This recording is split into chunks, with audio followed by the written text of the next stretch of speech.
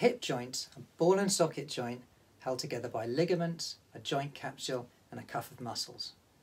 Dysplasia means abnormal development. Hip dysplasia is an inherited condition, meaning risk is coded into a dog's genes. The only lifestyle factor with a strong effect on gene expression is body fat. Overweight puppies are 5 times more likely to develop hip dysplasia. Affected puppies are born with normal hips, so hip dysplasia isn't congenital. Problems develop during the growth spurt between 2 and 8 months of age. This explains why neutering after 8 months can't affect development of hip dysplasia. Mild hip dysplasia is very common. Affected dogs have loose hips, but the overall structure is quite good.